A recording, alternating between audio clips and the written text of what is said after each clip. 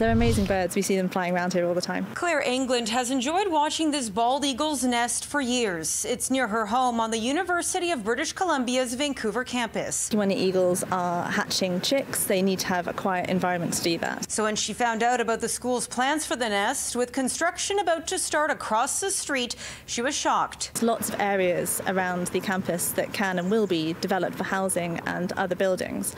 So it's not as though it's this area or nowhere. Polygon Homes is supposed to get started on a mixed condo and apartment building later this year. It's decisions like this that ultimately add up and over a long period of time can significantly reduce the population of a species. UBC has built an artificial alternate nest nearby for the eagles. In a statement on the UBC campus and community planning site, it says they'll be forced out of their existing nest when it's covered with a custom-made cone.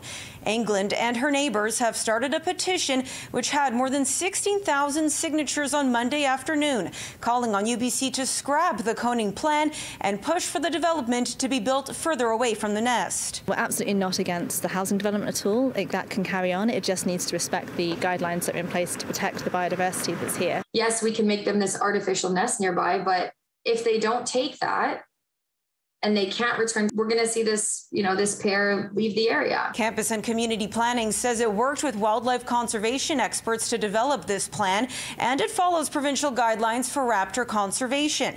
It says the current nest won't be coned until after the current eaglets leave. Dawes says this year is the first she's spotted baby eagles at the nest. This was after 4 years of construction noises. They had no success, and then after that construction noise stopped, they had success with the babies. England hopes as the petition gains steam, the school and the developer will change tactics. They talk about sustainable development being one of their main aims. So it seems that they should be able to do that in their own backyard on their own campus, as well as talking about it in press releases. In Vancouver, Monika Gul, City News. This story came to us from a City News viewer. If you have a story idea you'd like to share, get in touch by email, give us a call, fill out the Contact Us form on our website, or send us a message on Twitter, and we'll look into it.